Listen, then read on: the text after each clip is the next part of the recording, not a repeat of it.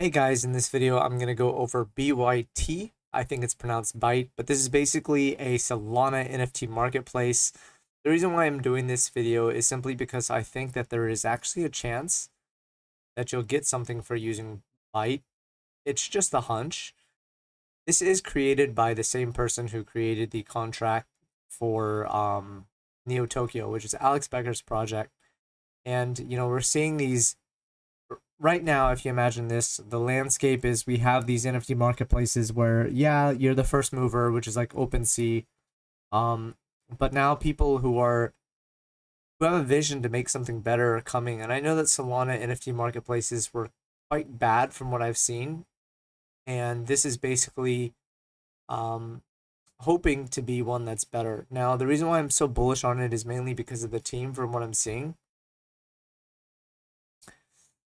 So you can see here that um, the idea behind Byte was first explored. The obvious need for fast, reliable, end-user focused marketplaces could not be ignored.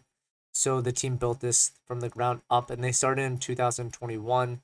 You can see the team here: Will P, Caleb, Siraj, and Tanner. And then you have the guy who helped build Neo Tokyo from the, what's the name of it? Can't even think of it. But the coder, whatever that's called, the dev. Anyway, this just came out, so don't be too harsh on it. But for me, the user experience is already fairly good from what I'm seeing. And there is a special where for the first 30 days, you're going to get 50% off the platform just to celebrate the launch of it. I get a hunch, and I could be very wrong, but I just get this feeling that it's very possible that you might end up seeing an airdrop or using it earlier on. You would obviously need to collect to a Solana wallet, so just plan for that as well.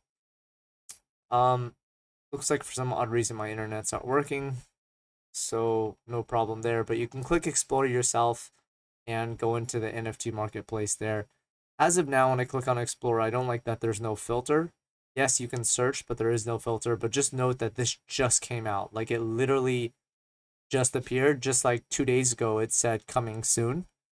So I would give it some time. But anyway, I hope this helps, guys. If you're trading Solana NFTs, I would definitely at least try to trade one here just in case they do an airdrop.